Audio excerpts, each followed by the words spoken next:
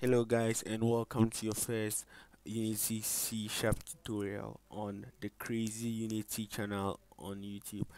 I am your tutor and my name is Psych. No way I'm telling you my name. Ha! What do you want to use my name for? What's important is what you learn. So what we're going to be doing today is that we're going to be creating a 2D character ideal animation, and also you're also going to add a movement animation and also cause the player to move. Yeah, so we are doing all of that in one video. So this is going to be pretty lengthy, so sit back, grab your bucket of popcorn, no I mean your keyboard, because popcorn isn't going to help much, and follow along. So first of all, what you do is that you open the Unity hub, and then with the Unity hub opened, you'd click on new, then you click on 2D project and you type the name of your project. I know you know how to do this, so I already have a project set up here for that, and that's a tutorial. So I'll click on that one and then you open it up. Okay, well that's slow as. Hurry up, come on, come on, come on. The guys are waiting. They don't have time for all of this. Come on, come on, come on, come on, sucker. Alright, now with it open, now what we now do is that you would basically have to import the sprites you're going to use for this project. So in order to import the sprites, I already have sorry about that, I was just watching some fun anime. So what we'll do is I will open the Ninja Girl character sprite. I'll make that available through the link that's going to be added. That's added, yeah. So you drag it into your, you know, editor, and then you wait for it to load up. Loading. I said a load, a loady load. I said a loady load, loadily load. I said a loady load. And also the link to the song I just sang will be added. Just kidding. Anyway, so now that is all done. You now open it up, but first, for before that, we need to create 3 folders to make our work more organized. Even as crazy as I sound, I like to make my stuff well organized so that I don't lose track of stuff. So we create another folder called a controller. I hope it's 2 L's. I usually spell controller with 3 L's. Funny. Then finally we create a folder for the scripts. Alright, now with that done, we now open up our we have an animation folder, a controller folder, and then a scripts folder. So what we do first of all is that we need to create our animations. So we open the PNGs, then we now look for our idle animation, then we click on the idle 0 and click, and with shift held down on our keyboard we click on idle 9. You do that while holding shift. So you click on idle 0 while holding shift, and then click on idle 9, and then it selects all the 9. Then you drag them into your scene, and then with them dragged into your scene, you would now go to wherever you want to store it. So we'll go to assets animation, and then we call this one idle, and then we save it. Okay, now that it's now saved, we now come here, then we call this one player. Yeah, so you can call it, you can right click on it and click on rename, or you can click on it and come here and do that. I prefer this way, it's cooler. Okay, so with that done, if you should now go to animation folder, we see our animation here. Make sure loop time is set on, otherwise she's going to breathe in and she won't breathe out. Your player will die, she will die, and it's all going to be your fault, murderer. So now the next thing we'll do is that we would go to click on our ideal controller, and then we'll rename it as player controller. So let's call it player. I changed my mind, I'll call it player, because seriously I can't type player controller, it hurts my thumbs. So we'll drag that straight into the controller folder. Now with that inside the controller folder, we now have everything set and done. Now when we now click on play, you can see our player breathing in and breathing out. If you should turn off loop time, she would breathe in and she won't breathe out, and it's all going to be your fault she died. So now with that done, let's now try to create the movement for our player. First of all, let me show you something interesting.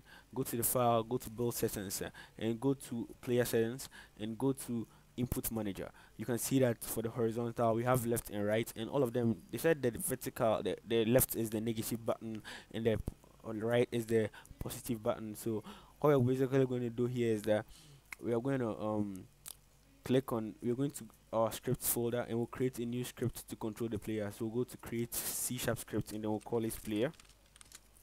And then what we'll do is that we'll click on our player. Come on player, I clicked on you, do something good. So now we'll drag this and into it. That will click on it to open it in Visual Studio.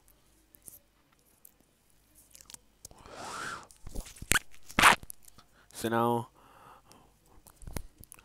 with our script open in Visual Studio, what we'll now do is that we will now create. I want to show you how the horizontal input system works. So when you type, let's create a float point variable to store. So create a float point variable called horizontal, and then we'll go to our update. We'll create our update function.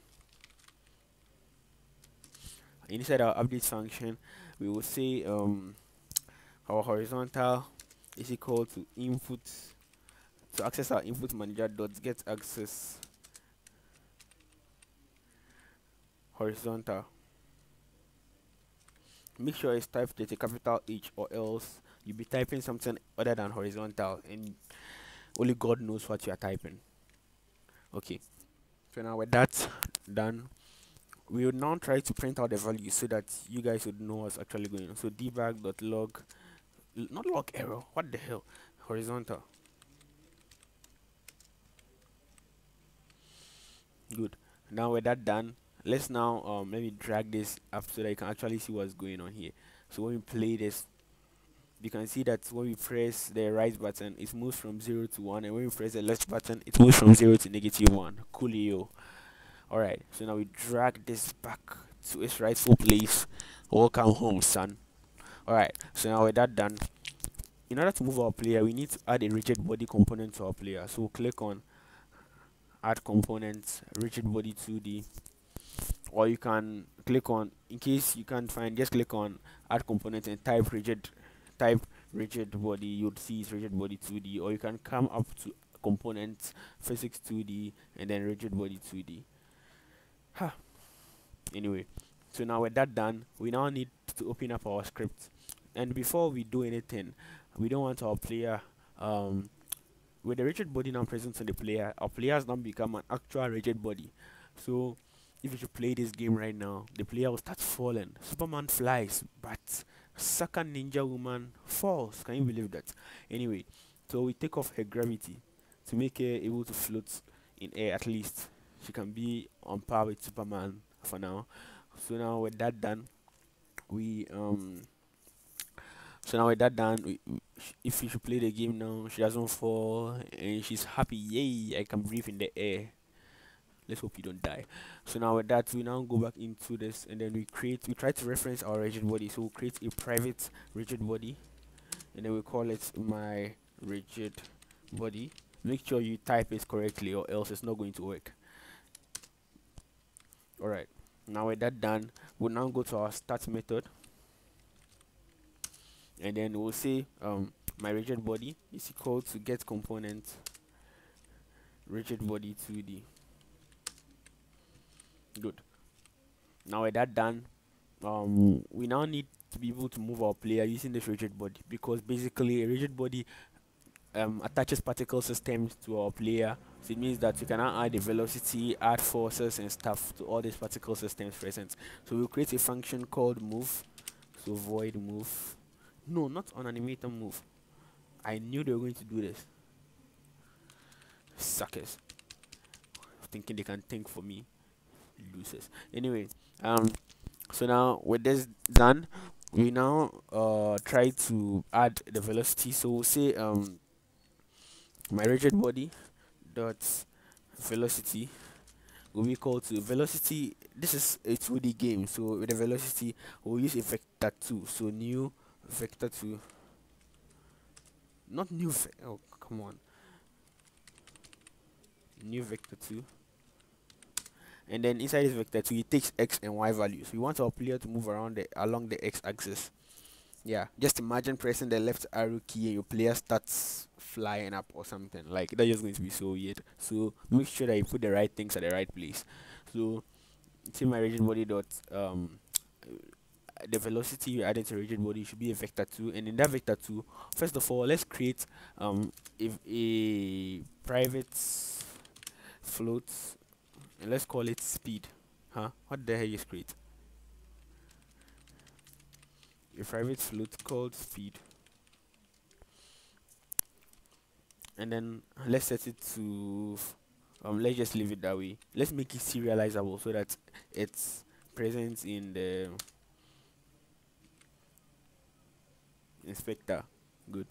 So now with this, we would now say that um the velocity we want to add to the player should be equal to the speed which will apply to the player times the value of the horizontal which we have stored here. And then in the y direction, we don't want our player to fly. We are making a running. We want it to run, not fly. If you want to see someone fly, go and watch a Marvel movie or DC Comics movie. We're not doing that here. So my rigid body which we created dot velocity dot y. I knew this was going to happen. Our vector 2 wasn't actually a vector 2. It was something Unity made to make me look bad.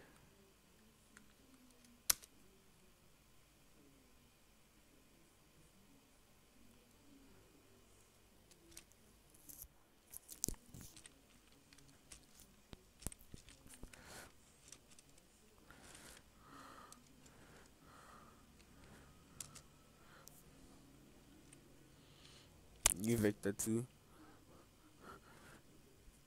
I don't know what um actually goes on with Unity nowadays, but then when you type vector 2, they tell you that you need to use Unity engine vector 2. Even when you even tell them you're using Unity engine, they still want you to do this.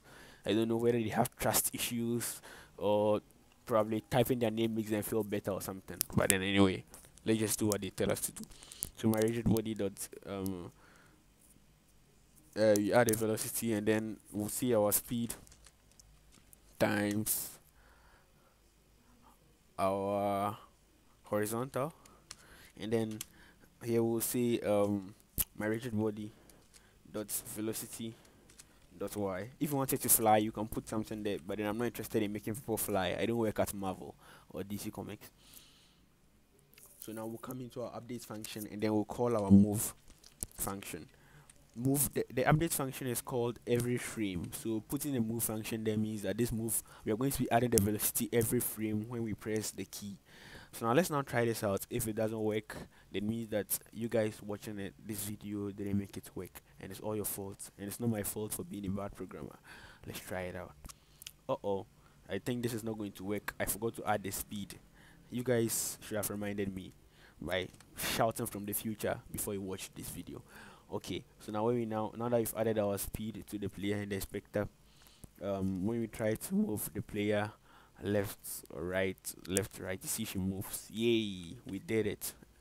So now with that done, there's one thing I want to tell you guys. You have a private variable and a public variable in Unity. With private variables, they're not visible in the inspector.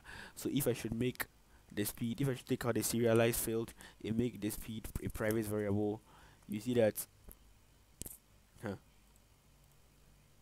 what the hell? So you see that the speed has disappeared from the inspector. Good. So if I should make it serialized again, you can see that it's okay. You guys can see.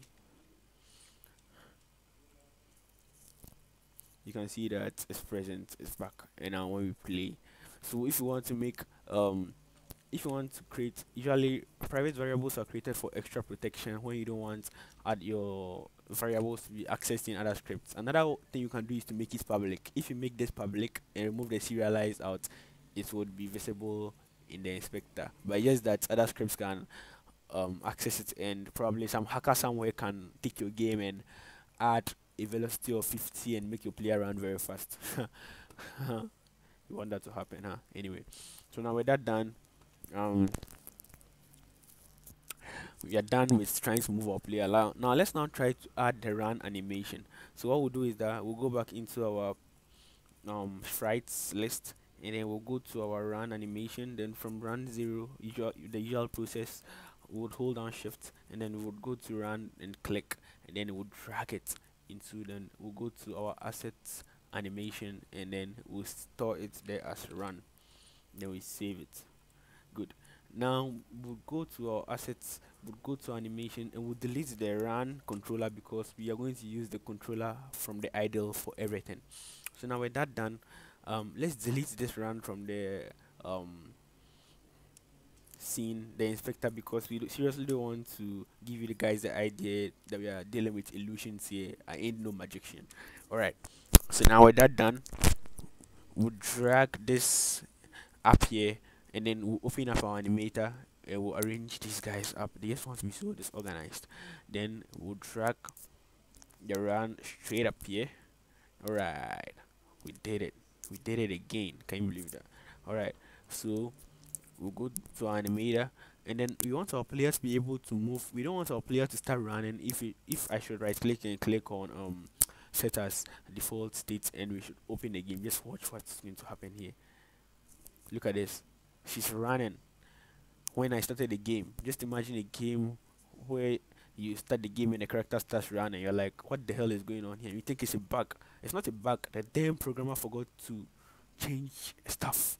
Anyway, so right click on our idle and click on set as layer default. You want to be able to transition from um, our idle state into our run state, and we also need to be able to move from run back to idle. So right click, make transition, run, and right click from run, make transition back to idle. Good. Now with that done, we need to set conditions. First of all, click on the run and make sure you take out exit time, and then the transition duration, make it 0, and remove the untick the fixed duration as well. Do the same for here. Untick this and then set this to 0. The reason why we do this is because if you should leave an exit time for this and this, she would take time before she transitions from this state to this state, and that's going to be very funny. You leave, for example, if you're running towards a ditch and you leave the control key, she's still going to run into the damn ditch. You're going to be like, what the hell happened? You the hell happened? Anyway, so now with that done, we are now going to make sure the run is on a loop as well, because if you don't put it on a loop, she would run for some time, and when the animation is over, she would stop running and she would freeze in the air and start sliding. You can use that kind of cool effect if you want to make a skating board game or something, but then we are not interested in that kind of stuff. So now what we want to do is that we need to set conditions for her to be able to transition from idle to run and run to idle. So we'll go to our parameters, and then we have a float, an integer, and a bool. But since we were planning to use the value for the horizontal, which you saw from 0 to -1 and so on and so forth, we would use the float, okay, because we are using float point values, and then we'll call this float speed. So we'll click on the transition from idle to run, and then we'll say we'll click on the conditions here, we'll click on the plus sign there, and our speed must be greater than 0.01. Okay. Sorry, I have a bad cough. All right, then we'll do the same thing from here, from idle back in, from run back into idle. Then here we'll say it must be less than 0.01. Okay, coolio. All right, so now with that done, when we now play the game and now we run, she's not playing the run animation. Do you know why? It's not supposed to work because we didn't tell her to do it. How the hell, you guys? I seriously, I know you guys were really expecting that she's going to run and be like, oh yeah, it worked, but it didn't work. Anyway, so we have to make a reference to our animator to be able to trigger the run animation, to be able to set the run animation. So create a private animator, not animation. Did these guys not hear the words coming out of my mouth? I will call this my animator, and then we'll come to our start function, and then we'll see my animator is equal to get component. You know, I actually say is equal to because I like my SQL. MySQL is called MySQL, so I say my is equal to. Haha, yeah, bad joke, huh, I know. Um, Animator, get components on the character called the animator,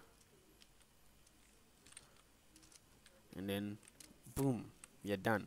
So now we now come to our move function, and we now see that while the player is moving, my animator dot set float, the float that we created called speed. Make sure you spell it right here, the same way you did here. You use a small s, you use a capital S. You're going to be spelling the speed in Fast and Furious, and the only thing that's going to be moving with speed is going to be your tears flowing down your eyes as you see that what you did isn't actually working. So the float you're going to be setting here is the horizontal, and then you save that. Good. Now let's now see whether it works. So now let's now try to play this. Now she's now standing. When we now try to move, see, she's running. See, but when we move forward, she runs forward. But when we press back, she moves back. The reason is that we said she should only move forward.